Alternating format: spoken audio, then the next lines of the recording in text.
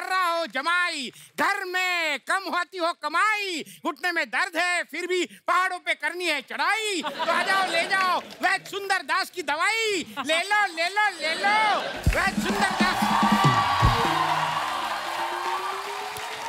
ये क्या है? फिर खोल ली दुकान? पिछली बार भी दुकान खोली थी, 6 महीने अंदर रह के आए थे आप। अरे वो तो दूसरी की खोली थी, इस बार तो अपनी खोली है। ये क्या है? ये दवाई ले लो ताकि तुम्हारे नींद में लात मारने की बीमारी खत्म हो जाएगी। तो किसने कहा मैं नींद में लात मारता हूँ आपको? होशो हवास में मारता हूँ ठुल्ले। क्या होशो आवाज में लात मारते हो ससुर को? अरे हमारी भी कोई इज्जत है। देखी मैंने आपकी इज्जत। कल एटीएम में गए, ये कार्ड डाला, मशीन करती अब ये इज्जत है इनकी। थोड़ी शर्म कर लो, मुफ्त की रोटियां तोड़ते रहते हो यहाँ पे। आपको पता भैंस भी 2 महीने चारा खाए ना, दूध देने लगती है वो। देखो बेटा मैंने कोशिश की थी, मैंने घास भी खाई थी।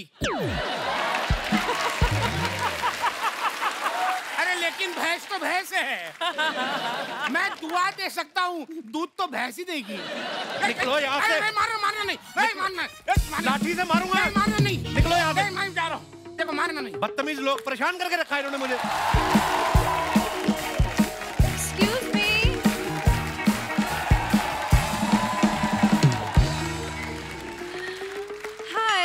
Hi, myself Sonia. हाय सोनिया। वो ना मैं वैद्य जी को ढूंढ रही थी, आपको पता है वो कहाँ मिलेंगे? वैद्य क्यों ढूंढ रही हो आप? जितनी आप ब्यूटीफुल, आप कोई अच्छा सा लड़का ढूंढो। हाँ, और दोनों मिलके कैफे ढूंढो, फिर दोनों कॉफी पियो, मजा आएगा आपको। मैं कॉफी नहीं पीती। क्या बात कर रही हैं? हाँ। मैं भी नहीं पीता। कितने विचार मिलते हैं आजकल, इतने गुण मिलते हैं कहाँ लड़का लड़की के।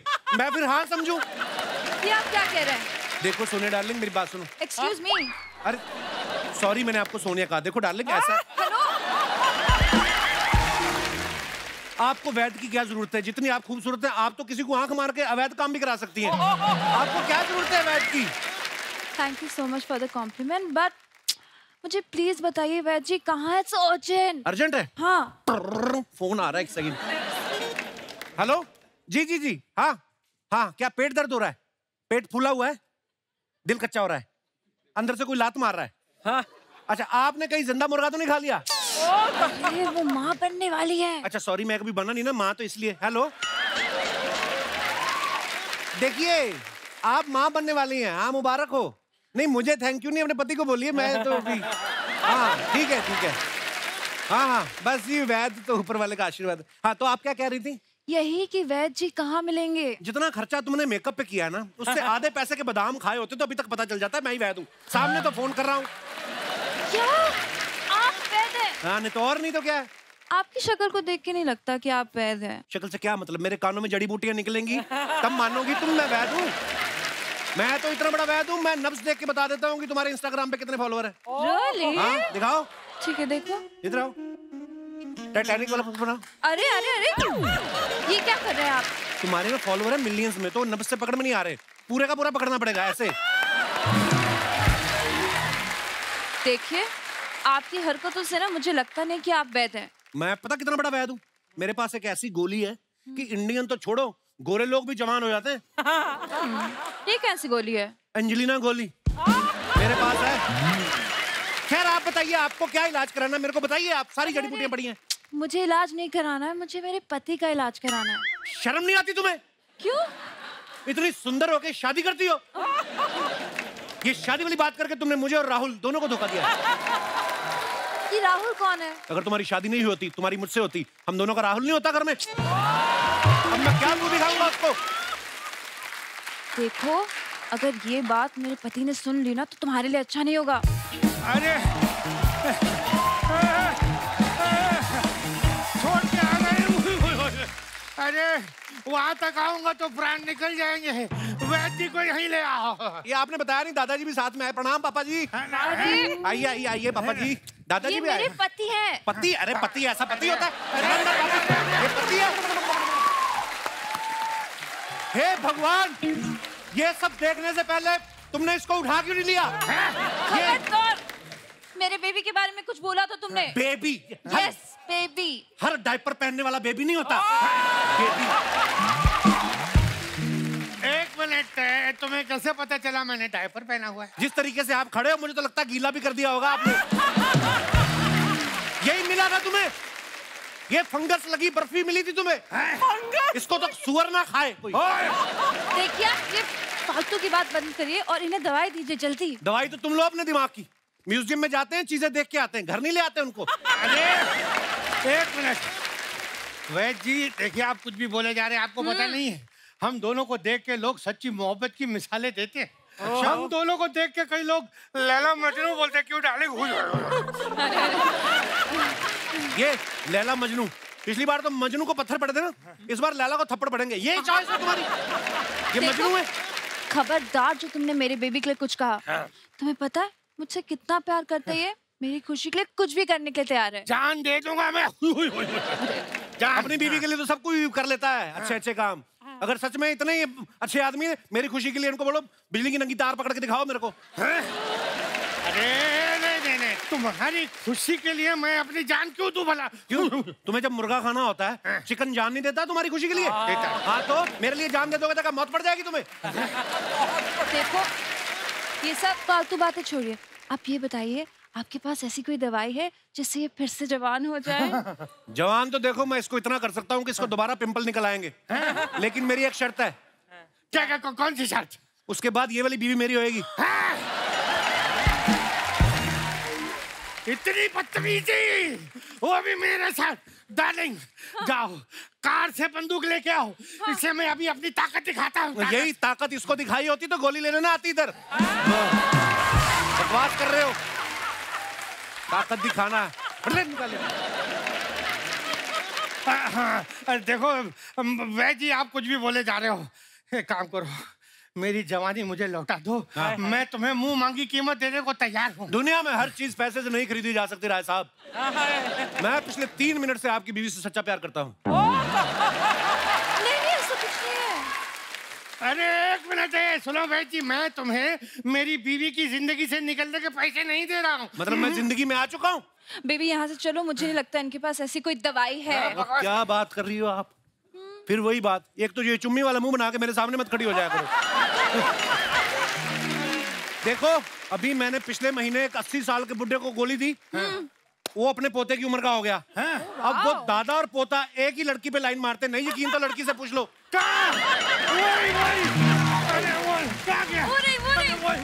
वही वाली गोली हमें दे दो, वरना मेरी जवानी जो है वो इतनी स्पीड से जा रही है और बुढ़ापा इतनी तेजी से आ रहा है कि इस तरफ के बाल काले करता हूँ तो यहाँ के सफेद हो जाते हैं, फिर यहाँ के काले करता हूँ तब तक यहाँ के फिर सफेद हो जाते हैं।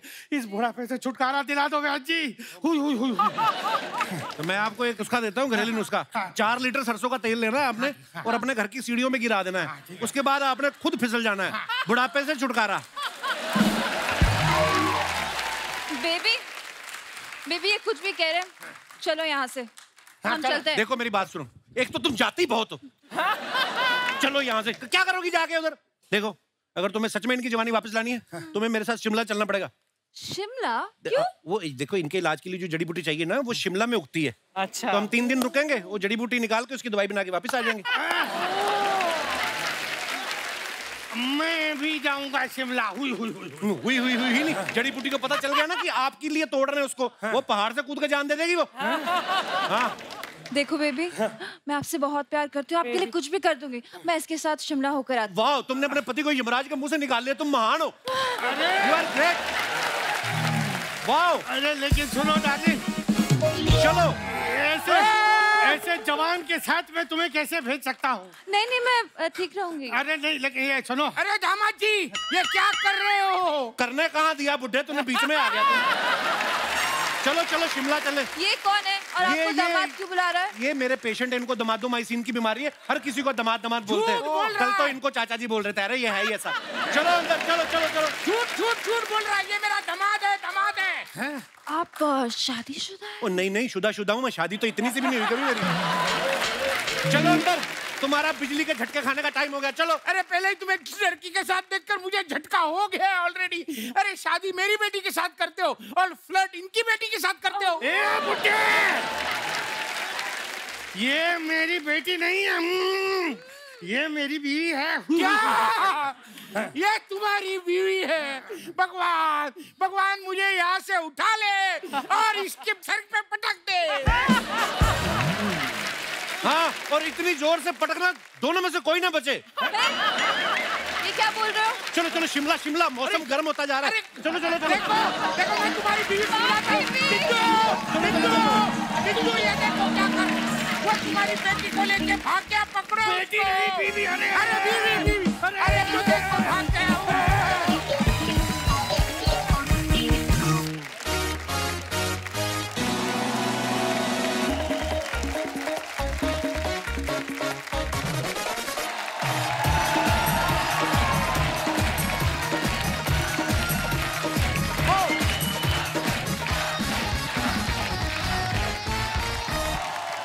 अर्चना जी, you are looking gorgeous, stunning, सिर्फ तेरे लिए। mesmerizing. Thank you. ये होते हैं पढ़े लिखे आदमी के एक्सप्रेशन। ये आम आदमी से पूछ लो, अर्चना जी मस्त लग रही है आप। और यही किसी पंटर आदमी से पूछ लो, भाई रैप्चिक लग रही है। एक्सप्रेशंस जो होते हैं पर्सन टू पर्सन चेंज होते रहते हैं। हाँ। अमेरिकन वीडियोस कई बार आप देखो ना, गाड़ी चुरा के भाग रहे होते हैं लोग, तो लाइव दिखा देते हैं। कभी कभी टेक्नोलॉजी बढ़िया ना, उनके पास गाड़ी तेज तेज जा रही है, वो लाइव दिखा रहा है कि देखिए गाड़ी चोरी करके भाग रहा है, वो बेचारा एक्सीडेंट से होते होते ऐसे ऐसे निकल निकल के जा रहा है। पढ़े लिखे आदमी के एक्सप्रेशन क्या होता है? Oh my God, God God God, ओह। और हमारे जैसा अनपढ़ आदमी कैसे बोलता है? मरा मरा मरा मरा मरा, ये मरा मोटर चोर। और मैं आज एक्सप्रेशंस की बात इसलिए कर रहा हूं क्योंकि एक्सप्रेशन ही बताते हैं कि कोई चीज कितनी मजेदार है, कितनी जानदार है, कितनी फाड़ू है। फाड़ू। फाड़ू, इसी नाम से एक वेब सीरीज आ रही है सोनी लिव पे। तो चलिए इनके जो डायरेक्टर साहब हैं और एक्टर्स हैं उनको हमारे मंच पे बुलाते हैं। Please welcome director Mrs Ashwini Iyer Tiwari, Pavel Gulati, सयामी Kher and Abhilash Thapliyal.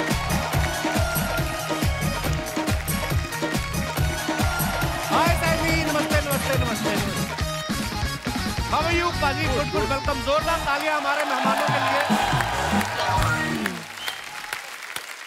Ashwin ma'am, Pavel, Abhilash, सयामी, आप सबका बहुत बहुत स्वागत है। थैंक यू जी। और क्या कमाल कमाल की फिल्में बनाती हैं अश्विन मैम। वेब सीरीज लेके, इसमें कौन सी हंसने वाली बात है? You are so funny. आपका बढ़िया चल रहा है।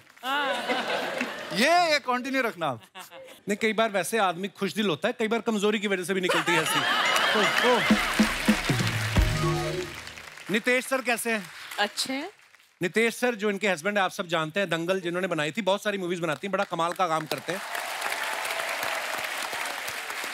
ये दोनों मियां बीवी एवरेज काम तो करते ही नहीं, इनका काम सुपर डुपर हिट होता है। हाँ। लास्ट कब मिली थी आप नितेश सर से? क्योंकि आप दोनों ही फिल्में बनाने में लगे हैं, दोनों ही पैसा छाप रहे हैं। बिल्कुल बिल्कुल। आपको एक दूसरे के लिए टाइम मिलता है आपको? Of course, आज सुबह मिली मैं। अच्छा मैम, जैसे आप भी फिल्में बनाते हो, नितेश सर भी बनाते हैं, और वो चाय बनाते हैं मेरे लिए सुबह। चाय भी बनाते हैं? वाह, वो भी सुपर हिट होती होगी। नहीं, मैं ऐसे मजाक कर रहा हूँ। मेरी बड़ी फेवरेट है अश्विनी मैम, क्योंकि मुझे भी आगे चल के फिल्म में लेने वाली है।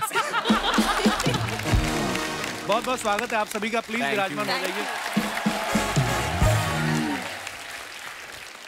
अश्विनी मैम के बारे में आपको बता दूं कि पहले एड फिल्में बनाती थी, उसके बाद फिल्में बनानी शुरू की। तो आपको ऐसा लगा था कि जब तक फिल्में नहीं बनाऊंगी ऐसे कपिल शर्मा शो में नहीं जाने का मौका? अश्विनी मैम हमारे शो पे पहले आ चुकी हैं, सयामी आ चुकी हैं, अभिलाष और पवेल पहली बार आए हैं। जी सर। आप लोगों का क्या रिएक्शन था जब आपको पता चला कि आप मुझे आज लाइव देखेंगे? सर आई थिंक सर, मेरे ना एक चाचा है, अमेरिका में रहते हैं, सबके चाचा रहते हैं। क्या बात है? अमेरिका है ना, तो उनको सबके चाचा नहीं रहते भाई। नहीं रहते? कईयों के घर पे ही रहते हैं इधर ही। मेरे तो मायापुरी में रहते हैं। मायापुरी। नहीं, उनको लगता है कि उनको पता नहीं था कि मैं एक्टर हूँ। जब तक आई थिंक अब मैं कपिल पे आ गया हूँ तो उनको लग जाएगा मैं एक्टर हूँ अब। अरे यार, ऐसा होता है सर। ये देखो, हमें दुनिया ऐसे ही चलती है, एक दूसरे की तारीफ से ही बस। और जो आप बोल रहे हो, मैं पहली बार आया हूँ, मेरी जर्नी वहां से शुरू हुई थी 2017 में। अच्छा, मैं वहां बैठा था। अरे वाह। मैं पहली बार नहीं आया हूँ, तो सिर्फ एक ही बंदा नया है, डेब्यू है मेरा। सभी की फर्स्ट की बात चल रही है तो मैं भी कह ही देती हूँ। लास्ट टाइम मैं जब यहाँ आई थी 3 लोगों को क्लीन बोल्ड करके चली गई। और वो क्रिकेट का जो क्लिप है कपिल सर, आज भी लोग मुझे इसलिए नहीं कहते कि आपने मिर्जा की, चोट की, कपिल शर्मा पे आप क्रिकेट खेल के गए इसीलिए दिखाते हैं। तो आपकी जो रीच है अभी, बस जो फाड़ू रिएक्शन उस वक्त मिला था, फाड़ू रिएक्शन अब भी चाहिए। अरे बिल्कुल आएगा। Plug in. बहुत फाड़ू। उस समय सिद्धू साहब हुआ करते थे जी। उनको किसी ने आउट कर दिया। सुनाई नहीं दिया मुझे, क्या क्या आवाज आज नहीं आ क्यों रही। देगा सुनाई? लोहे की तार मरोड़ के जो कानों में पहनी ना आपने आज, पर बड़ी प्यारी लग रही है आप। ये हमारी मड आइलैंड की जेनिफर लोपेज है। मेरा बेन एफ्लेक। बहुत प्यारी लग रही है आप। Thank you thank you. Pavel, आपका नाम बड़ा यूनिक है यार। Yes. मेरे अमृतसर में एक दोस्त होते थे, उनका नाम भी पवेल था। कभी मैंने उनसे मतलब नहीं पूछा क्योंकि उस समय पता नहीं था कि नाम के मतलब भी होते हैं। कभी आपको किसी ने लिखा हो हाय पवेल और ऑटो करेक्ट होके आ गया हो हाय पनवेल, ऐसा होता है?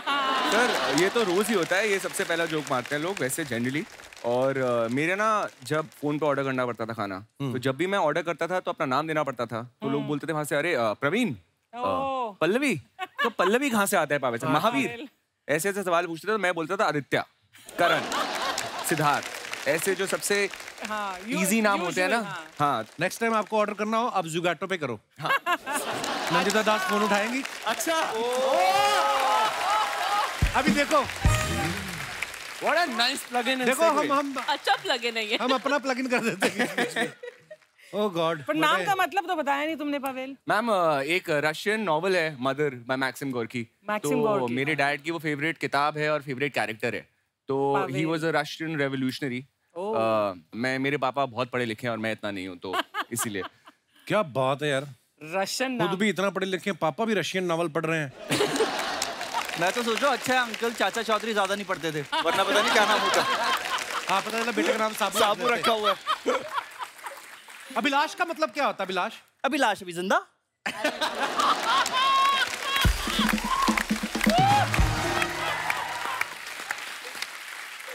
अभिलाष भी बड़ा प्यारा नाम है, और थपलियाल तो और इतना। ये तो हमारी साइड का है नाम यार, थपलियाल। मैम ये अपनी साइड कौन सी हुई? आप तो पूरे हिंदुस्तान बसता है आप पे तो। ओहो, थपलियाल साहब खा गए आप। उत्तराखंड की। Exactly ma'am, Uttarakhand ma'am. All the डोबरियाल्स, थपलियाल्स, हम तो बल उनियाल, हम तो पहाड़ के हुए ना तब। हाँ, तो मैं भी वहीं की हूँ देहरादून। बिल्कुल, हमारे पहाड़ों के लिए बड़ी सही चीज कही जाती है, बोलते हैं कि मैम को देखना मत, मैम के लिए नहीं कही जाती, बाकी पहाड़ियों के लिए कही जाती है। अच्छा, कि हमारे यहाँ पर जो रोड्स होती हैं वो टेढ़ी मेढ़ी होती हैं, लेकिन लोग बड़े सीधे होते हैं। आय हाय, अच्छा मेरे लिए क्यों नहीं? मैं पहले आय हाय करने लगी थी, फिर सोचा मेरे लिए क्यों नहीं? स्पेशली मैम की वजह से लाइन कही जाती है कि हमारे पहाड़ों में, ये वाला लगाना, हमारे पहाड़ों में रोड जो है वो टेढ़ी मेढ़ी होती है, लेकिन लोग बिल्कुल सीधे हो। क्या घुमा है? सो स्वीट, इतने भोले चेहरे पे झूठ जचा नहीं। मेरा एक सवाल था आपसे जी। ये आपने एबीसीडी उल्टी क्यों लिखवाई है? मैं बोर हो गया हूँ। आप करो आज, ये शो आपका है आज। ये एबीसीडी उल्टी क्यों लिखवाई है आप? यार मैं भूल जाता हूँ कभी कभी ना। एबीसी लिखी हुई है। हाँ, मतलब सीडी तो दिख रहा है जी। बाकी आप थोड़े स्लिम हो जाओगे तो एबी भी दिखेगा।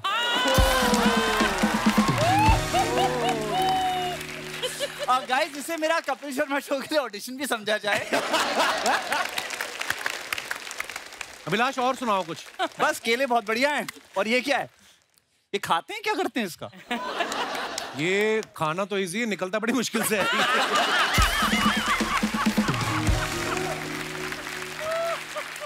हमारे पास हर तरीके के फ्रूट हैं, आपके साथ मैचिंग अनार भी है, आप खा सकती हैं। हमने फ्रूट ही ऐसे रखे बंदा छील के खा ही नहीं सकता। इसको छीलने में आधा घंटा लगेगा, और ये तो हमें भी नहीं आज तक पता चला इसकी सीधी साइड कौन सी है। तो ये बस ऐसे ही रखे हुए हैं, पर ये आपको गिफ्ट है। Thank you sir. अनार। सैमी की आंखें इतनी प्यारी ना, ऐसा लगता है इसको कोई डांट देगा ना, या कोई भी गुस्सा आ जाए, इसकी आंखों में तस्वीर छप जाएगी उसकी, और फिर निकलेगी। अच्छी बात है यार। इसने बोला अबे नागिन बोल रहे हैं। अरे तो नागिन अच्छी बात होती है। बात है यार। एकता कपूर ने बंगले बना लिए, आप बोल रहे हो नागिन। मैम की वैसे 2-2 बंगले तो हमारे मैम ने बनाए, फाड़ू बना के। 2 बंगले हैं और मैं और मड में नहीं है। मेन मुंबई।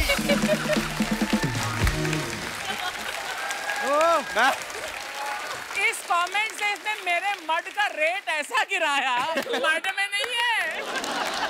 मड आइलैंड बड़ा महंगा है। जैसे आप विरार में कहाँ रहते हो आप? मैं बताऊं, मैं एक्चुअली जैसे विरार जो हिंदुस्तान में बाकी लोग सुन रहे हैं, मुंबई के बाहर बिल्कुल विरार है। मैं दिल्ली में भी विरार टाइप की जगह में रहता हूँ, उसका नाम है रोहिणी। हाँ, रोहिणी। रोहिणी बड़ी अच्छी जगह है। नहीं रोहिणी वालों की तरफ से बहुत बहुत शुक्रिया। बहुत बहुत हमारे रेट बढ़ गए। अच्छा, ये मैं भी करूंगा। अगली बार मेरा सोफा खराब हो जाएगा ना, उसका कपड़ा निकाल के जैकेट बनवानी मैंने। ये पर्दों के हैं, सोफे के अगली बार। ओके। बहुत ही गंदा जोक भी आया मेरे को। एक और प्लीज। मारना मार, कोई बात नहीं। तो जब सोफे के कपड़े पहनोगे तो क्या बोलोगे? क्या बोलेंगे? Sofa so good, sofa so good. अभी तक जो तुमने इमेज बनाई थी ना अच्छी, सब खराब हो गए। Very very sad. अरे मैंने आपके नाम पे कॉमेडी सर्कस कर लिया पूरा, अर्चना मैम के सामने बैठे बैठे। हैं? कॉमेडी सर्कस भी किया इन्होंने? उस समय हमारा शो बंद था ना, इसलिए आपका पास हो गया। लेकिन एक बात है, शो कोई भी खोले, फायदा एक इंसान का होता है। इस सीरीज में सायमी और पावेल दोनों को पोएट्री सुना के एक दूसरे को इम्प्रेस करते हैं। रियल लाइफ में आपने कभी किसी लड़की को पोएट्री सुनाई है? आई थिंक सुनाई थी और फिर ब्रेकअप हो गया था। पर मुझे नहीं लगता लड़कियां आजकल शायरी से इम्प्रेस होती हैं आज के जमाने में। ऐसा नहीं है, लड़कियों को शायरी भी पसंद होती है। तो फिर क्यों खा गई शायर को जो इधर बैठता था? अगर आपको शायरी अच्छी लगती तो मैंने नहीं खाया। एक शायर बैठता था इधर, देखो कितना अच्छा लगता था वो। हे भगवान। वैसे याद तो मेरे को भी आई है एक बार सर की। अर्ज कर दो। जो शेर हमारी फाड़ू में ही है, वो ये बहुत खूबसूरत बोलती है कि पहला सुनाओ वही फिर था सायमी। कि अर्ज किया है। जुबान में, बर्फ नहीं जो पिघल जाऊंगा।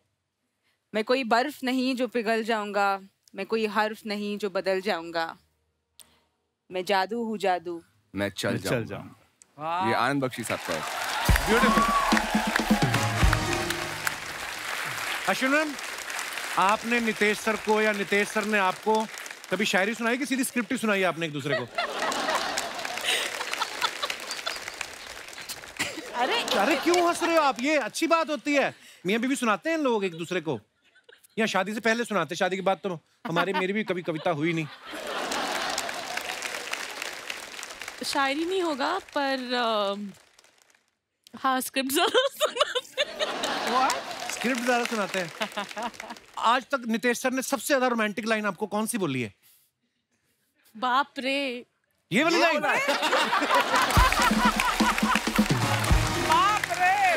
बाप रे। अश्विनी नहीं, मुझे लग रहा है कि Nitesh, I am sorry, but आज तक नितेश ने मुझे एक गिफ्ट दिया है, वो है कैमरा। अच्छा। ऑफ कोर्स बच्चों के अलावा।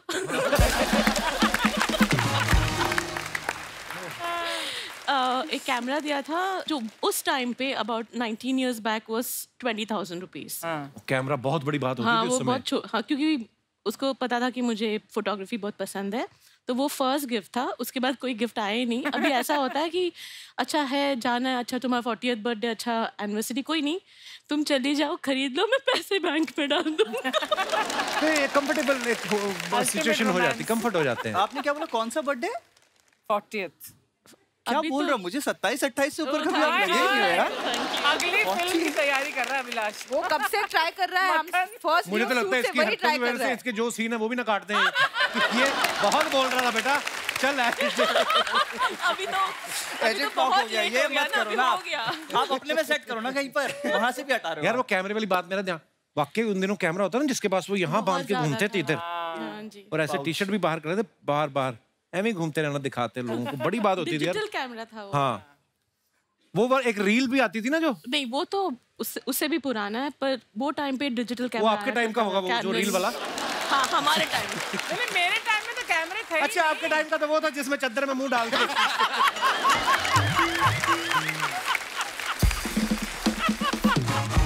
ओह, अर्चना जी एक बार फोटो खिंचवाने गई, उसमें ऐसे मुंह डाला, बंदे ने कहता सामने खड़ो ये तो बोलता फोटो आई तो इतनी साफ, कहती मेरा कान छोड़ तू। यार कैसे दिन थे वो। अभिलाष का जो किरदार है इस सीरीज में, वो बहुत शराब पीता है। तो आपको स्क्रिप्ट दी गई थी कि बोतल? बोतल दी थी, लेकिन ग्लिसरीन वाली। ग्लिसरीन वाली? वो ये बताएगा। अरे हर एक एक्टर का एक ऑन्टराज कॉस्ट होता है ना, कई बार spot boy ऑन्टराज cost. Oh wow, what is that?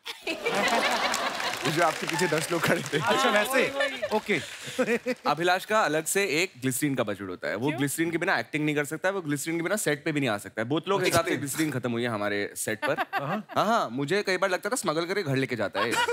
Check करो कहीं पीता तो नहीं है? पता नहीं क्या करता। बेसिकली मैम मैं पीता नहीं हूँ, शराब नहीं पीता हूँ, और जब अल्कोहलिक का पार्ट प्ले करना होता है तो you look a certain way, और ma'am was very precise about how the character looks, दो I also look like it, but या मतलब ही इज आउट देयर, पूरा टैंड है और शैबी सा है, तो उसकी आंखों में अगर आप देखेंगे जो बहुत पीता है, जो मतलब जब ठेका खुलने से पहले जो बैठ जाता है कि ठेका खुले और पीना शुरू करेंगे, वो कैरेक्टर है। तो उसकी आंखों में हमेशा एक हल्की सी चमक होती है। वो चमक लाने के लिए मैम मेरे को कुछ समझ में नहीं आता था। इतना तो कैसे पता अगर आप पीते ही नहीं? मैं वही बोल रहा, मैं उनसे वो सवाल पूछना रहा था। पीछे वो बोल रही है, आपके ठीक पीछे एक महिला है, वो बोल रही है सही बात है। हाँ है थोड़ा सा है। एक और चीज ऑब्जर्व किया आपने कभी? छोटे शहरों में होता है क्या? जब ठेके, अच्छा हम कौन सी बातें कर रहे हैं? ठेके बंद हो गए, आपको मिलेगी नहीं। तो जो वो वाले शराबी की बात कर रहे हैं, जिनकी आंखों में चमक, वो फिर भी ला देंगे आपको। तो पूरा शटर एक तरफ, एक इतना सा कटा होता है अलग से, उस पे जाके दो करना है आपने ना तो बोलना क्या चाहिए, ना उसने पूछना है। आपने 100 का नोट देना है, वो 100 का नोट शीशे का बन के बाहर आ जाता है। ये भी होता है। पवेल के बारे में बता दूं कि he is a lover, I mean he loves letter ए। आप देख लो इनकी फिल्मों के डायरेक्टर्स के नाम हमेशा ऐसे शुरू होते हैं। अभय चोपड़ा के साथ इत्तेफाक की, अभिषेक वर्मा के साथ कलंक, अनुभव सिन्हा के साथ थप्पड़, अनुराग कश्यप के साथ गोस्ट स्टोरीज, और दोबारा अभी फाड़ू कर रहे हैं तो वो अश्विनी जी के साथ। वाह देखिए, एक्चुअली मैंने भी नोटिस नहीं किया। तो ये इत्तेफाक है या आपकी स्ट्रेटजी की पहले ए खत्म करूंगा फिर बी और फिर A to Z ऐसे? सर इत्तेफाक ही आई थिंक, बट जिनके साथ ही मैंने काम किया ना, आई थिंक दुनिया के सबसे अच्छे डायरेक्टर्स हैं। मैं आपको बता दूं, मैं पहले ये कास्टिंग डायरेक्टर भी रह चुके हैं, है ना पवेल? Assistant casting director. कभी-कभी होता है ना जो ब्रोकर होते हैं, जो फ्लैट दिखाते हैं लोगों को, कोई एक सौदा उनको अच्छा लगे कि ये अच्छी लोकेशन है, ठीक ठाक मिल रहा है, तो ये खुद ही रख लेते हैं। आपने कभी ऐसा किया कि रोल अच्छा लगा और बोल दिया डायरेक्टर सर को मिल नहीं रहा, मैं ही कर लेता हूँ? नहीं सर, मौका ही नहीं मिला मुझे। पर मुझे एक बात बताओ, एक आपके जो शो के कास्टिंग कहाँ चलते हैं? एक लड़का है हमारा, वेट कर रहा है कब से आपके शो पे आने के लिए। ऑडिशन दे दिया उसने आज, कामयाब। नंबर 1 कॉन्ट्रैक्ट कैसे करेंगे? कॉन्ट्रैक्ट नहीं होता इधर, क्योंकि हम कभी-कभी चलते में से भी निकाल देते हैं कई लोगों को। मान लो आज आप अच्छा कर रहे हैं। आपको पता है मैम सयामी के बारे में, इन्होंने साइना नेहवाल के साथ बैडमिंटन खेला हुआ है, वो भी नेशनल लेवल पे। जी सर, ओपन नेशनल से उन्होंने मुझे 11-2, 11-1 हरा दिया। उसके बाद बैडमिंटन मैंने छोड़ दिया सर।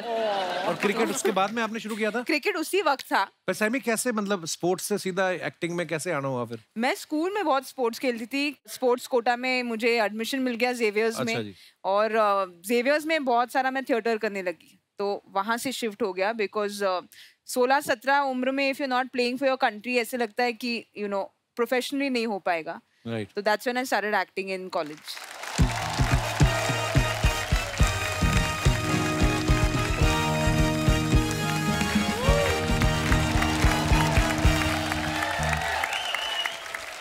ओए किसी ने सलीम को निचोड़ दिया। होशियार, खबरदार, सावधान रहें, सतर्क रहें। बादशाह अकबर तशरीफ पधार रहे हैं।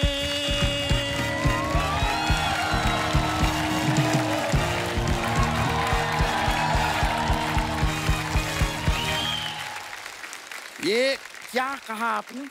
सावधान रहें, सतर्क रहें। आप बादशाह को बुला रहे हैं, जेब कतरे को बुला रहे हैं आप। वो क्या हुआ कि सेम डायलॉग बोल बोल के मोनोटोनस फील हो रहा था। आपको पता है, आपकी शक्ल देख देख के भी हमें भी मोनोटोनस फील हो रहा है। एक नई औलाद ही कर ले हम। और वैसे भी आपकी नाइटी बड़ी अच्छी है। वैसे अपना तारुफ हम करवा देते हैं। हम हैं 500 से ज्यादा जंग जीतने वाले, दुश्मनों को धूल चटाने वाले, कई रियासतों पे हुकूमत करने वाले बादशाह अकबर।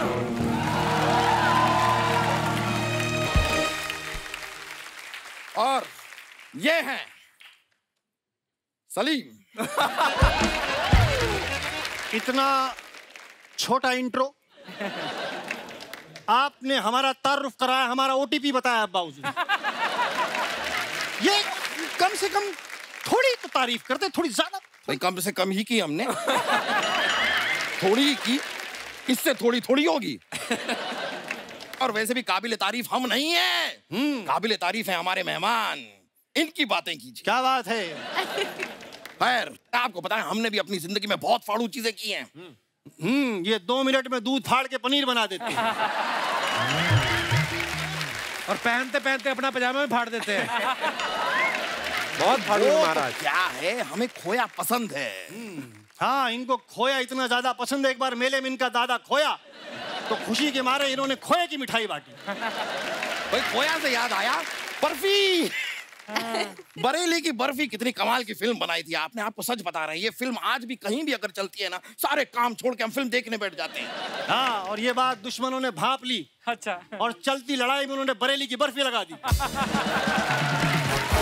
ये जंग छोड़ के फिल्म देखने लगे, ये बर्फी में बिजी थे। दुश्मनों ने इनके काजू कतली पे इतने तीर मारे हैं,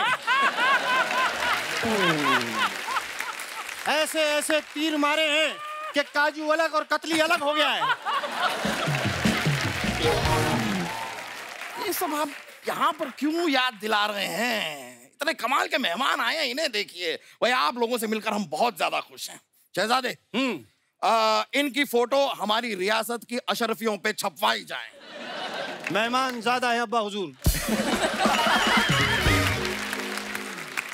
ज्यादा है मतलब 4 तो हैं मेहमान। अरे अशरफी खजाने में सिर्फ एक बची है ना, सारी आपने लुटा दी। कल एक गोरे चिट्टे लड़के पे इन्होंने 50 अशरफी लुटा दी। नहीं भाई, वो डांस बहुत अच्छा कर रहा था इसलिए लुटाना पड़ा। वो श्रीवल्ली पर ये वाला जो डांस है, ऐसा ये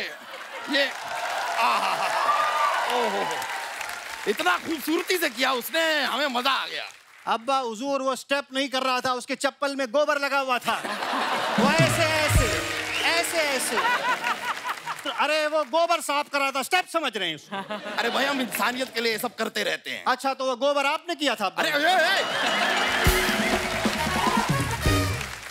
इंसानियत के लिए हम लोगों की मदद करते रहते हैं। That way, that way. Ashwini ji, इतनी अच्छी खूबसूरत प्यारी फिल्में बनाती हैं आप अपनी अगली फिल्म हमारे महल में शूट कीजिए, हम आपको सब्सिडी देंगे। ये सब्सिडी देंगे? ये खुद गैस वाली सब्सिडी पे जी रहे हैं। अब्बा हुजूर, आप जरा तो लिहाज करिए, कैसी गुर्बत आमेज गुफ्तगू कर रहे हैं। आपकी होने वाली बहू आपके सामने बैठी है और आप ऐसी बातें। ओह माय गॉड, हमें पता नहीं था अभिलाष जी आप बहू भी बनते हैं। इसी चक्कर में चिनवाए गए ये। अब्बा हुजूर, हम जो है सयामी जी की बात कर रहे हैं। आप उनकी आंखों में देखिए, उनकी आंखों में मुझे अपना अक्स नजर आ रहा है। भाई आंखों में आपको अक्स नजर आ रहा है, लेकिन पैरों में सैंडल शायद आपको नहीं नजर आ रहा है। इनकी सैंडल इन्हीं बातों का इंतजार करती हैं और फिर निकलती है। जापना, जापना। सिपाही, अगर हमसे ये कहने आए हो कि दुश्मन देश ने हम पर हमला कर दिया है, तो जाकर उनसे कह दो कि आज हम घर पर नहीं हैं, सॉरी। और सिपाही, उनसे ये कह दो कि हम डैडी के साथ हैं, सॉरी। अरे नहीं, मैं जंग की बात नहीं करने आया हूँ, मैं छुट्टी मांगने आया हूँ। छुट्टी? यहाँ पर इतने सारे लोग मेहनत कर रहे हैं, काम कर रहे हैं, आपको छुट्टी की पड़ी है? नहीं मिल सकती आपको छुट्टी। अच्छा ठीक है, फिर मेरी जो पगार बाकी है वो दे दीजिए। हैं? कितनी पगार बाकी है आपकी? यही कुछ 20 अशरफियाँ। कितने दिन की छुट्टी चाहिए आपको? वाह वाह। एक काम करिए, आप 2 महीने की छुट्टी दे दीजिए। 2 महीने की छुट्टी? वो तो हम आपको दे देंगे, उसके बदले में आप हमको 2 अशरफियाँ देंगे। अब्बा हुजूर, आप बादशाह हो के अशरफी मांग रहे, रिश्वत मांग रहे हैं? हाँ तो रिश्वत हो कर क्या हम बादशाह मांग लें? कैसी बातें कर रहे हैं? देखिए, एक रियासत को चलाने के लिए ये सब करना पड़ता है। अरे आपकी छुट्टी शुरू हो गई है, निकलिए निकलिए, आप निकलिए। चलिए छुट्टू। पवेल गुलाटी जी। जी सर। आप तो ये बंदरों को देख के बड़ा डर जाते होंगे ना? क्यों अब्बा हुजूर? क्योंकि बंदर गुलाटी मारते हैं। एक मिनट। हेलो, हाँ बीरबल अंकल, आपसे रिक्वेस्ट है, मेरे अब्बा के साथ घूमना बंद कर दीजिए आप। अरे कैसे वाहियात नल्ले नल्ले चुटकुले मारते हैं, भरी बस में दिमाग की अम्मी आपा हो जाती है। हमें मत सिखाइए, आप इनसे कुछ सीखिए, इन लोगों से। इन्होंने अपने माँ बाप का नाम रोशन किया है, आपने माँ बाप का नाम रोशन तो दूर की बात है, ऋतिक तक नहीं किया। कुछ सीखिए। आप भी कुछ सीखिए। कितने फिट हैं ये, और आपका इतना बड़ा पेट है, इनकी नाभि से रुई निकालो तो 2 रजाई बन जाएगी। आप घूम फिर कर हमारा पेट क्यों लेकर आ जाते हैं? क्योंकि आप पेट लेकर कहीं घूम फिर नहीं पाते, इसलिए ले आते हैं। एक थपलियाल मारेंगे ना हम आपको, गुलाटी मारते रह जाएंगे आप। खैर, अय्यर, अगो, I told you to behave yourself. Sharma क्या रहे आप अब? हमारी दिल्ली ख्वाहिश थी, दिल्ली क्या हमारी मुंबई की भी यही ख्वाहिश थी। एक बार हम सयामी जी के साथ थोड़ा सा डांस कर लें। थोड़ा सा ऐसे। आहा, ओ। Thank you ma'am, thank you. चलिए, मुलाकात होगी।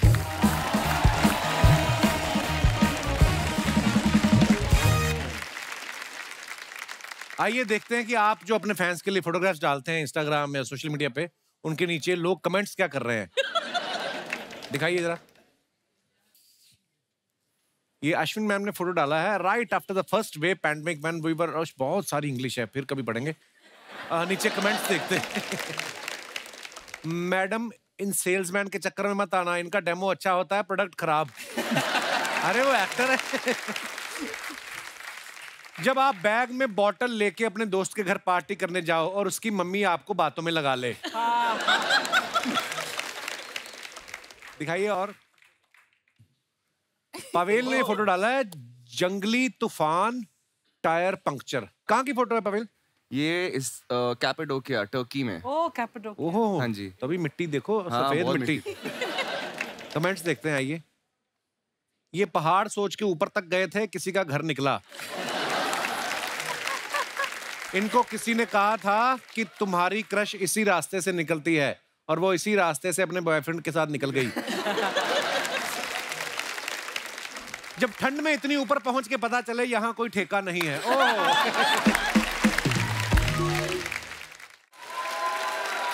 और आगे दिखाइए।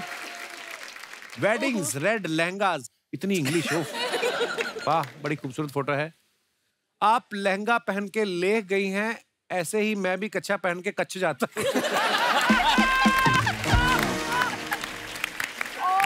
अच्छा, इनको हनीमून की इतनी जल्दी थी, मंडप से सीधा भाग आई है क्या?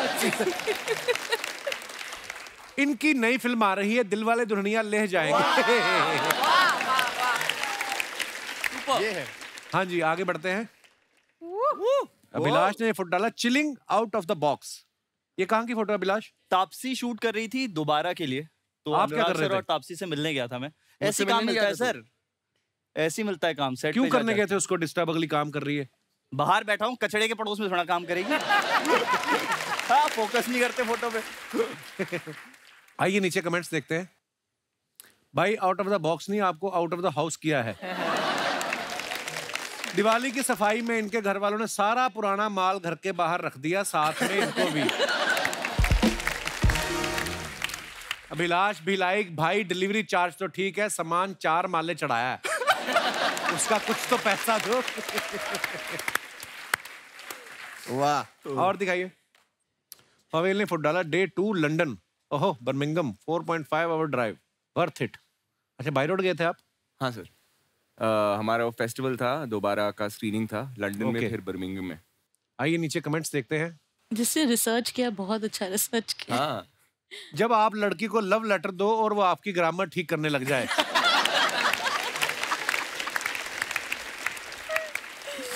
मुझे तो लगता है तापसी के हाथ आपकी 10वीं की मार्कशीट लग गई है। लड़की ने बिल देख लिया, बस अब वो पर्स भूलने वाला बहाना बनाएगी। वो लग रही है सब। और दिखाइए। Oh, nice. A book alone. Cool winter breeze, good food, lazy afternoon, a nap. Now a run by the lake. Ingredients of a perfect Sunday. आइए देखते हैं कमेंट्स नीचे। ए बीवी, जान खाने वाले बच्चे, कूलर की सफाई, कपड़ों की धुलाई, hard working afternoon, no nap, ingredients of husband Sunday. और दिखाइए।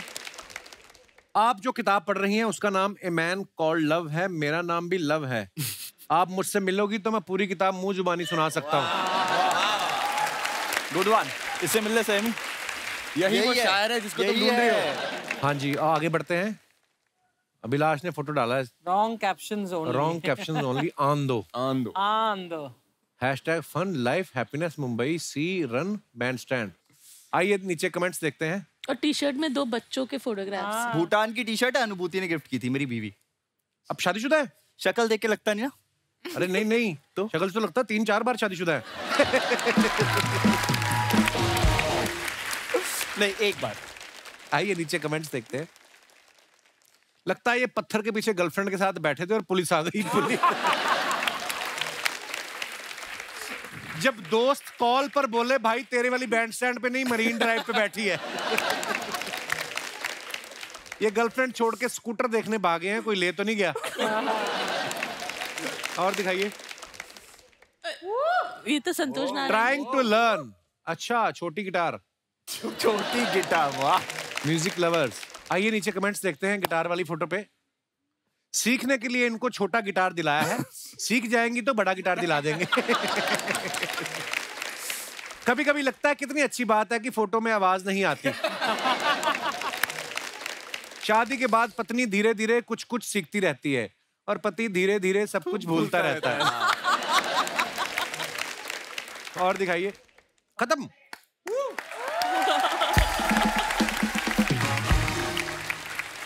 सैमी, आपके मम्मी पापा दोनों ही मॉडल है ना? जी। तो जैसे आपने जब चलना सीखा था तो आपको पार्क में लेके गए थे रैंप पे? जैसे आप कभी मम्मी पापा के साथ जा रही हैं, ऐसे चलते चलते ऐसे करते हैं आपके मम्मी पापा? क्योंकि आदत होती है ना, मॉडल लोगों को आदत होती है ना, ऐसे चलते चलते ऐसे कर देते हो। मैम, हमने ऐसा सुना है कि नितेश सर घर पे बच्चों को हॉरर फिल्में भी दिखाते हैं। हाँ। तो बच्चों को हॉरर फिल्में पसंद है क्या, या जब बच्चों को जल्दी सुलाना होता तब आप? नहीं नहीं, उनको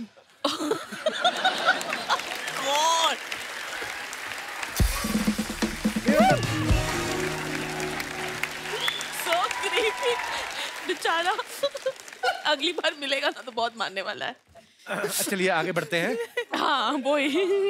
तो मैं ये बात कर रहा था कि जिंदगी क्या है, एक पानी का बुलबुला है। हाय हाय। हंसते खेलते निकल जाए तो बहुत अच्छी है, दुख तकलीफें में निकलो तो एक एक दिन 1 साल के जैसा लगता है। ये बातें ठीक है?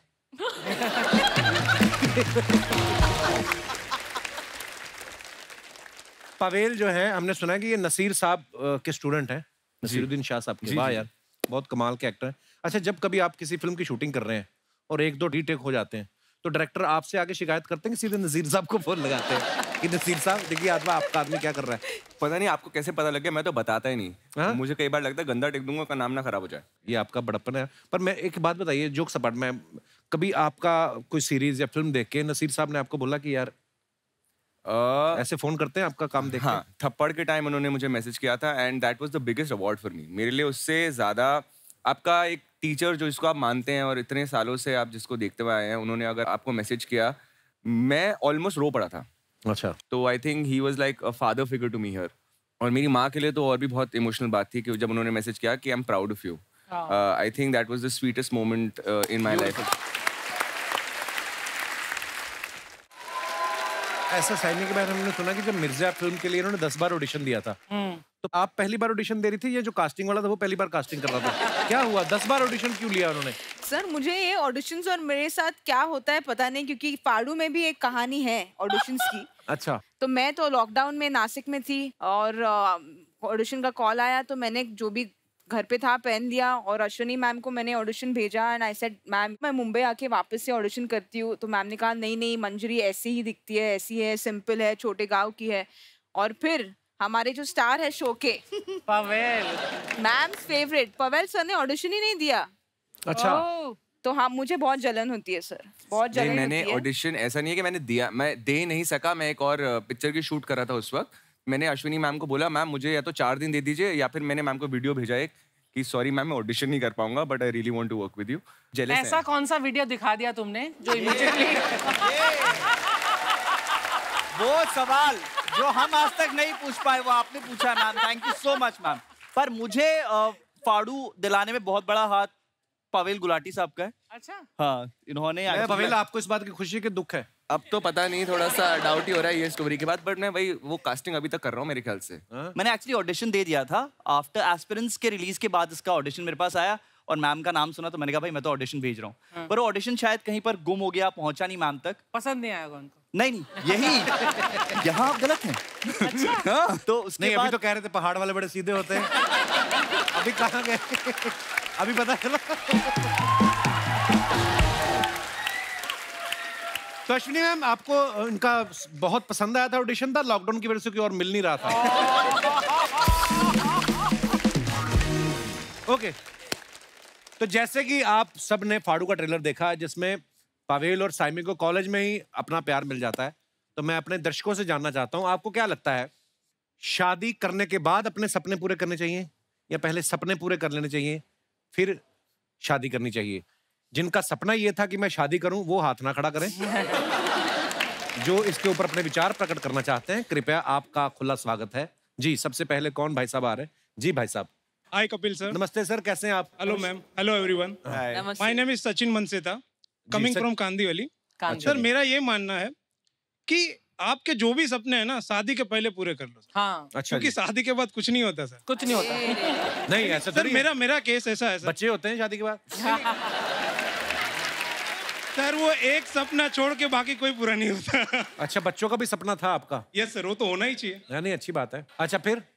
तो सर मेरा सपना ये था कि मैं शायर बनूं। मुझे मोहब्बतें वाली शायरी बहुत ही प्यारी प्यारी लगती थी सर। मैं शादी के पहले बहुत अच्छी अच्छी चीजें लिखता था। जैसे मैं लिखता था सर कि भाई पानी में पत्थर मत फेंको, पानी में पत्थर मत फेंको क्योंकि उसे कोई और भी पीता है। मेरी जान तुम जिंदगी उदास मत जियो क्योंकि तुम्हें देख के कोई और भी जीता है। वाह वाह वाह, क्या बात है। तो अब नहीं लिखते आप? नहीं सर, अभी अल्फाज नहीं मिलते सर। ऐसा क्या हो गया? नहीं सर, क्या होगा देखिए, she is my wife, she is very beautiful. अभी मैटर यहाँ पे ये है सर, इनको जब मैं पहली बार मिला तो नजरों से नजर मिली, प्यार हो गया। अच्छा। तो मैंने उसके लिए भी लिखा था कि भाई ना ही हमें पीने का शौक था ना ही पिलाने का शौक था। वाह। ना ही हमें पीने का शौक था ना ही पिलाने का शौक था, हमें तो सिर्फ नजर से नजर मिलाने का शौक था। मगर कमबख्त हमारी नजरें ही उनसे मिल गई जिन्हें नजर से पिलाने का शौक था। हाय हाय हाय हाय। शायर महाराज, महफिल लूट ली साहब, महफिल लूट ली आपने। क्या बात है, वाह। पर सर वो दिन आज की बात मेरी नजर को नजर कैद कर लिया गया। जैसे सर शायर लोगों को फ्रीडम चाहिए सर, वो हर रोज बैठ के मुझे बोलती है मेरे पे लिखो सर। आप कैसे करूं मैं, मुझे ये समझाइए सर। माइक मैडम को प्लीज दीजिए। नमस्ते मैडम, नमस्कार। हेलो। आप ये जो भाई साहब कह रहे हैं, आप इनकी बातों से कितना सहमत है? ये आप इनको बोलती हैं कि सिर्फ मेरे पे? मैं इन्हें इंस्पायर करती हूँ, रेडी होके सामने बैठती हूँ पर उन्हें कुछ याद ही नहीं आता, वर्ड से बोल जाते हैं। सर आपको तो पता है लव सर, मैरिज हुई कि अरेंज मैरिज हुई है? सर अरेंज मैरिज है। अच्छा पर मैं बहुत लव करता हूँ। How sweet of you. How sweet. शब्द क्यों नहीं सूझते, इतना प्यार में खो जाते हैं, आपका कहने का मतलब ये नहीं सर, शायर लोगों को थोड़ा तो वेरिएशन चाहिए ना सर। सर वही आंखें हैं, कितनी बार नशा चढ़ेगा सर। अब ये जो आपने पिटने वाली बात की है, नहीं सर, भाभी जी मुंह से पकड़ना। मैं उसका भी यू टर्न मार लेता हूँ, क्योंकि ये मेरी वाइफ तो सेकेंडरी है, पहले मेरी दोस्त है। ये तो हो गया कवर। हाँ सर, वो करना पड़ेगा, क्योंकि आपका तो शो 2 घंटा है, मेरे पूरी जिंदगी निकालनी है सर। पर आप दोनों बड़े प्यारे हो, बहुत बहुत धन्यवाद शो में आने के लिए, शुक्रिया। और कोई हमारे भाई बंधु अपने विचार पेश करना चाहते हो इस इंटेलेक्चुअल मुद्दे पे? इंटेलेक्चुअल मुद्दे पे। जी जी जी। My name is Priyanka Negi, I am from Delhi. Hi Priyanka, according आप शादीशुदा हैं कि नहीं? सिंगल। अच्छा, चलिए देखते हैं कि बैचलर लोगों के क्या विचार हैं। जी। अकॉर्डिंग टू मी ऑल्सो कि शादी से पहले ही सारे सपने पूरे कर लेने चाहिए। क्यों? क्योंकि शादी के बाद तो सुबह सास, दिन में ऑफिस और रात में पति।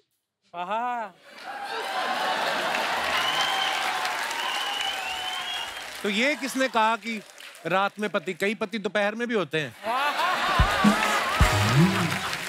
अब देखो, कईयों का रात को ऑफिस होता है, सुबह पति होता है। इसे कहते हैं कवर। तो सब पति आप जैसे थोड़ी होते हैं कपिल।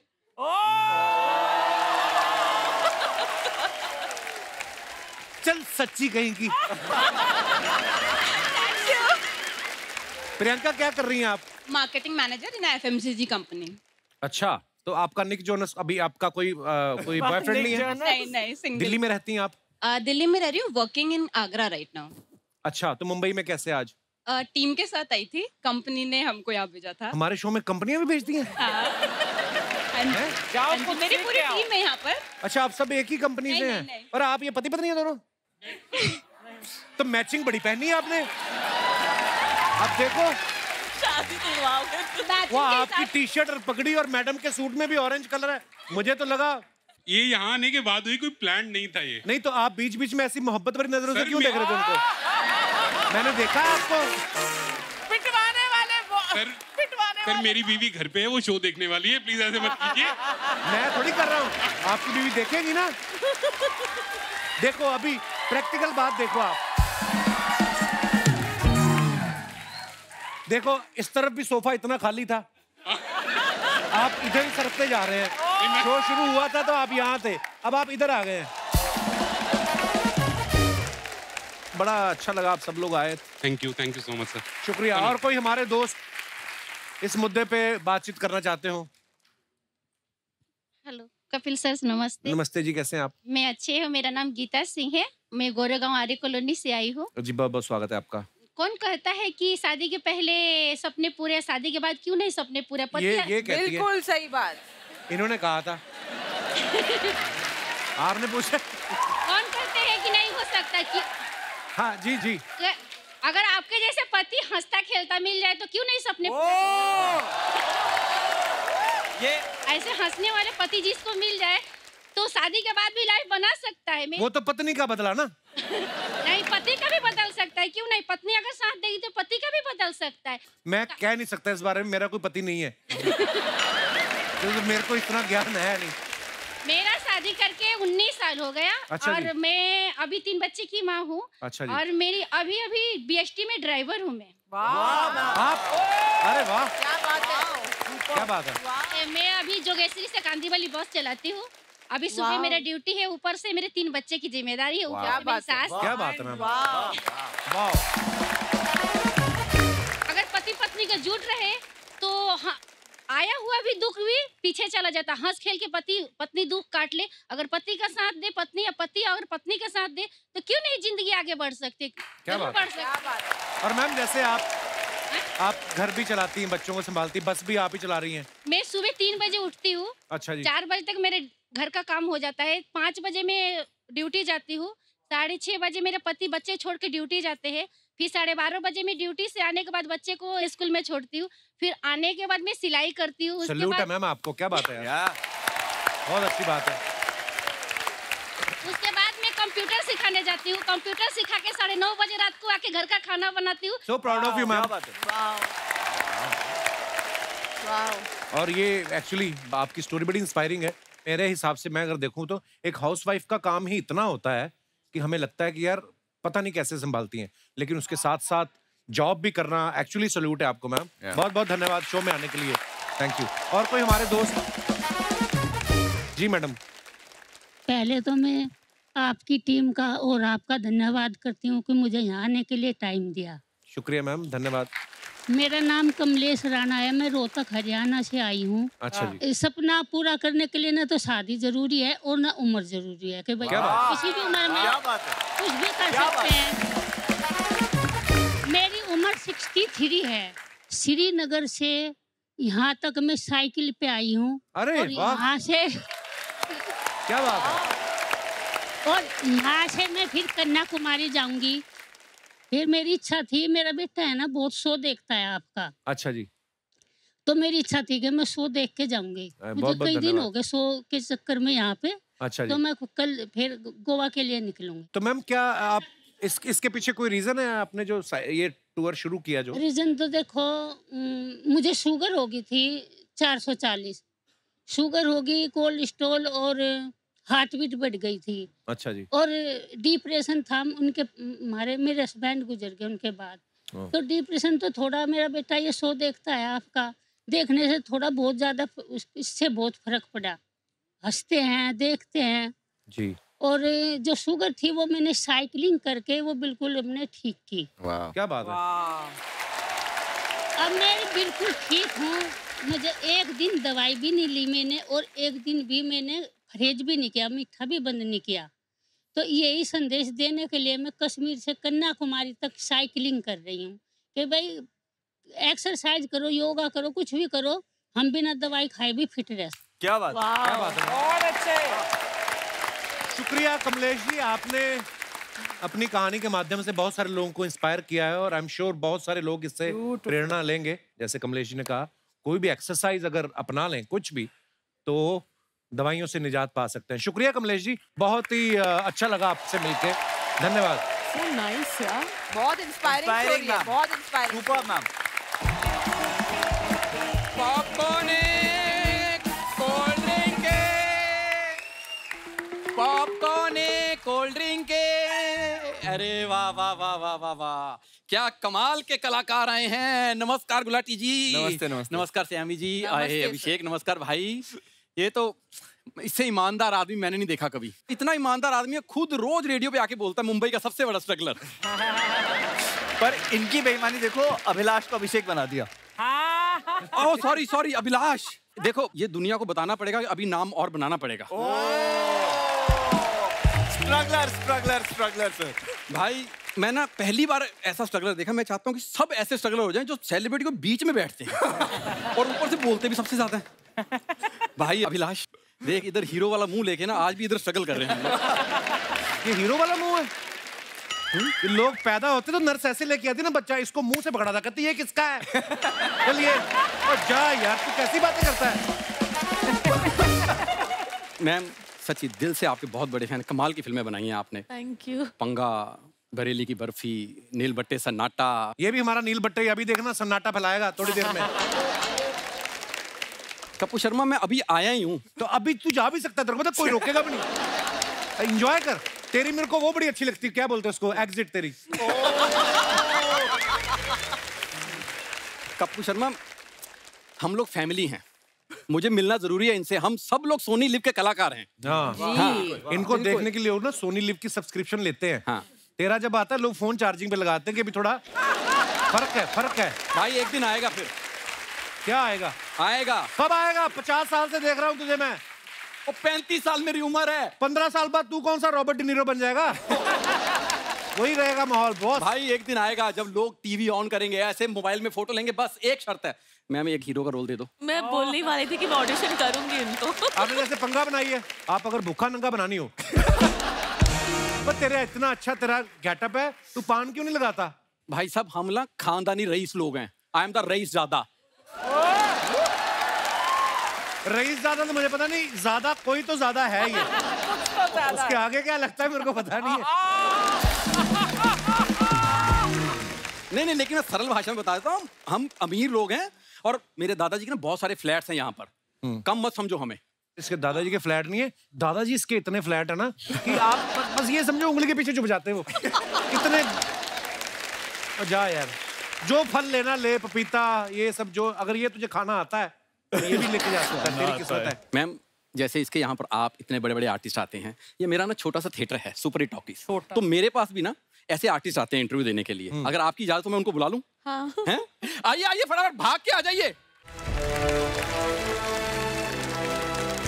सर नमस्ते। नमस्कार नमस्कार, सब लोग कैसे हैं? बढ़िया, क्या बात है। अश्विनी जी कैसी हैं आप? उनको अब चमका है। वाह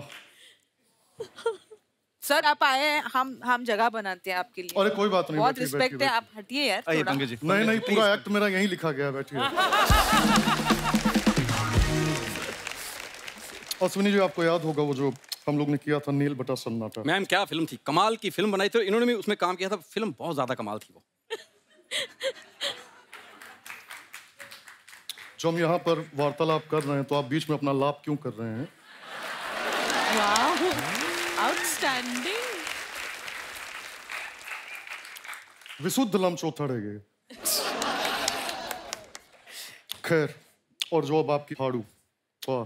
नहीं, मैंने देखा, ट्रेलर भी देखा है, मैंने सीरीज देखी है। क्या कमाल की सीरीज है, मतलब इतनी कमाल की, मुझे लगता है सब लोगों को देखनी चाहिए। फटाफट सोनी लिव ना ऐप डाउनलोड कर लो सब लोग, सीरीज देखने के लिए एक बार।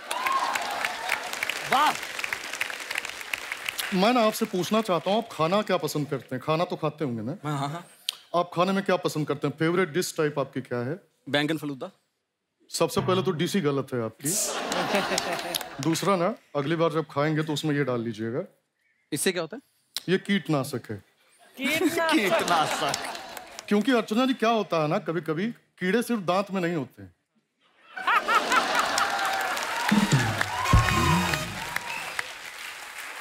जो कीड़ा तुमको बीच बीच में इतना ज्यादा बुलवा रहा है ना, ये खाओगे वो कीड़े मर जाएंगे। इसका एक पैकेट और है तो इनको भी दे दो।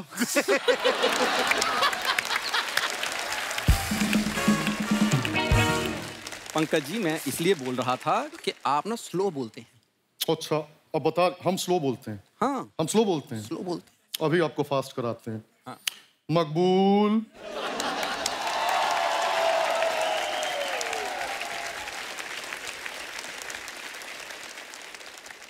मकबूल, इनको जाके फास्ट कीजिए और सुनो, सजा के तौर पे बाबूजी के दोनों घुटने पे इनसे तेल लगवाओ। भाई साहब, एक मिनट मेरी बात तो सुनो भाई साहब, मेरी वो सामान रह गया भाई साहब, मेरा सामान रह गया भाई साहब। आगे आए हैं तो आप लोग से मिल लेते हैं। सर बड़ा अच्छा नाम है आपका। Thank you. Pavel. Thank you. संयमी। नमस्ते सर। हमारे हृदय को संयम दे, इतनी खूबसूरत हैं आप। वाह। बैठिए बैठिए। जी जी, थैंक यू। अभिलाष, और रेडियो का काम कैसा चल रहा है? तो वही करो ना, ये सब क्या है इधर? खैर बैठो बैठो, आओ। अश्विनी जी, मैं आपसे बताना चाहता हूँ। बैठिए बैठिए, ऐसी क्या बात होगी, आप डायरेक्टर हैं, बैठिए। मैं आपसे बताना चाहता हूँ, बेसिकली हमारा एक मित्र है, उसके खाने के वांदे हो गए हैं। अच्छा। तो हम चाहते हैं कि आप अपने पिक्चर में उसको थोड़ा काम वाम इधर उधर का ऐसा टाइप का ना। हाँ वाह, उसको बुलाएं। हाँ जी। कवि किसान।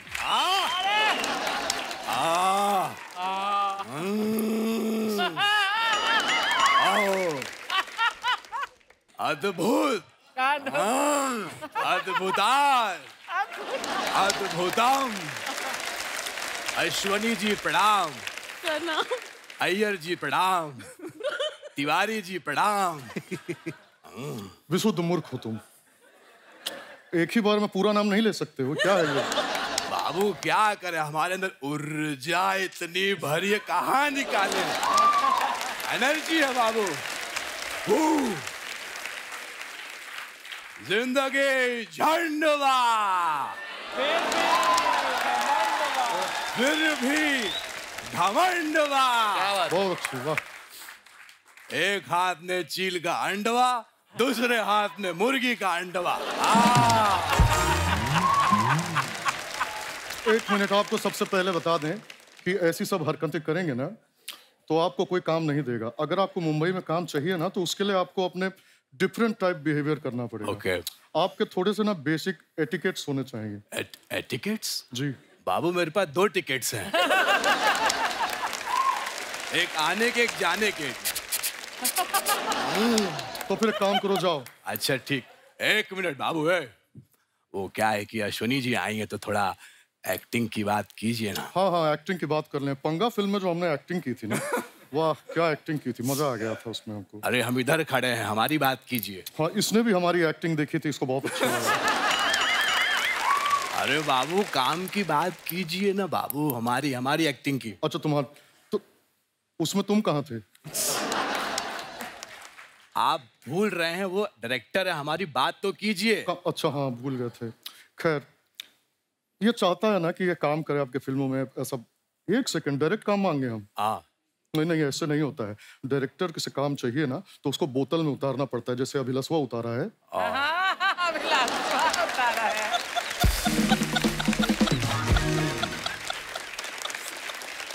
बाबू हम बोतल में उतार लेंगे, लेकिन ये बताओ बोतल देसी होना चाहिए अंग्रेजी होना चाहिए? नहीं नहीं, समझ नहीं रहे हो। देखो, बोतल में उतारने का मतलब होता है एक फ्रेंडली बिहेवियर रखो, थोड़ी चापलूसी करो, थोड़ा उनके साथ बातचीत करो, थोड़ा एक तालमेल बैठना चाहिए। ओके, मैं समझ गया। श्यामी जी, वो नासिक में संतरे कैसे हैं? तो 1 सेकंड, नासिक में संतरे नहीं होते, नागपुर में होते हैं। हाँ, तो नासिक वाले संतरे नहीं खाते हैं? कैसे खाते हैं? छील के आंख में से मार मार के बात करते हैं। अब ना फालतू की बात कर रहे हो तुम, अच्छी बातें करो, मेरे बारे में बताओ। चलो आओ। बहुत ही देसी, बहुत ही प्यारे, बहुत ही साधारण है। कल इनकी मेहरारू ने सुशी मंगाया था, ये उसमें से चावल निकाल के दाल से खाने लगे। नहीं नहीं, ऐसी बात नहीं है, हमने ऐसा कुछ नहीं किया था। हम बहुत मॉडर्नाइज हो गए हैं। कल ही हम इंटरनेट पे सर्च कर रहे थे कि बर्गर कैसे उगाया जाए।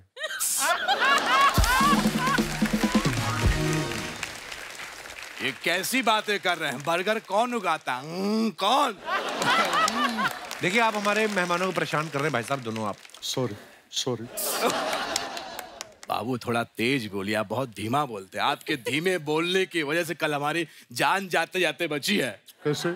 सामने तेंदुआ आ गया और ये चिल्ला रहे थे, तेंदुआ आया।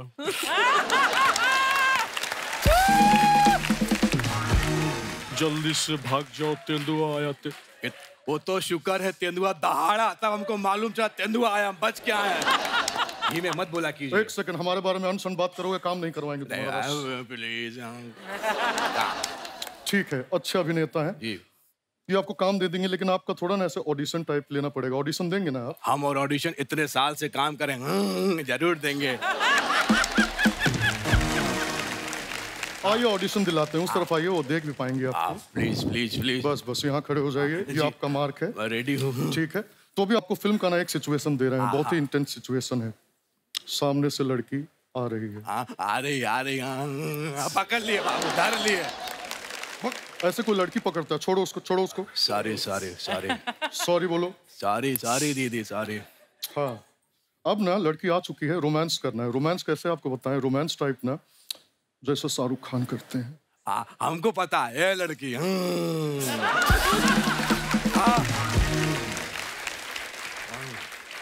बाबू तोरे अखिया के नमकीन मस्तियां, तेरे होठवा के बेपरवाह बतिया नहीं भूलेंगे हम जब तक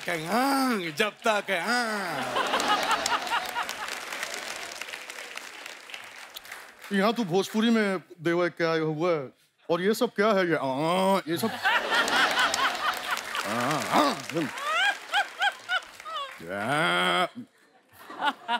ये सब नहीं। फिर ये क्या है? बहुत सही जा रहे हो, ऐसे नहीं होगा।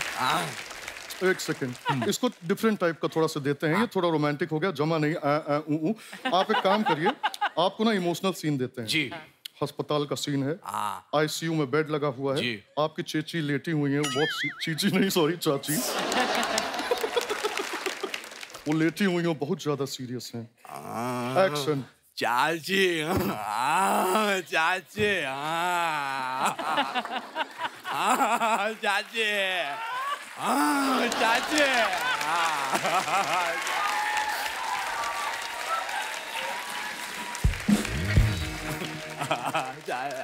चाची सीरियस लेटी हैं, तुम हंस क्यों रहे हो? अरे बाबू हम रो रहे हैं, मेरा रोना और हंसना एक जैसे। चाची अब क्या होगा, ये चूड़ी नहीं पहनी फिर भी तोड़ना पड़ेगा।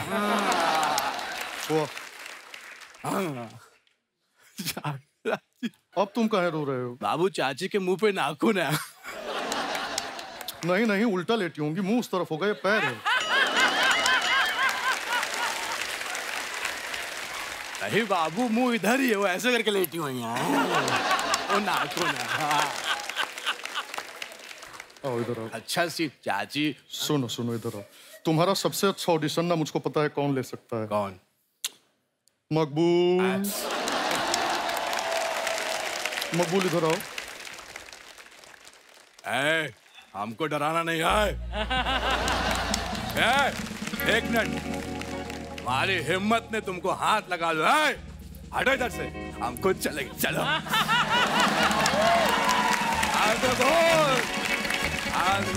जिंदगी धन्यवा।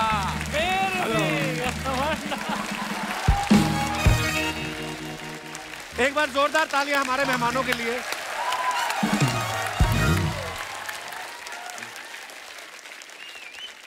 Ashwini ma'am, thank you so much for coming. Thank you Abhilash, thank you Sayami, thank you Pavel, और ढेर सारी शुभकामनाएं आपको थैंक यू फाड़ू के लिए। Thank you so much for coming. Thank you, thank you, thank you. और दोस्तों, आप लोग भी ऐसे ही हंसते रहिए, मुस्कुराते रहिए, शनिवार रविवार हमसे मिलने आते रहिए। धन्यवाद, गुड नाइट, शुभ रात्रि, शब खैर। Thank you guys, thank you so much, thank you.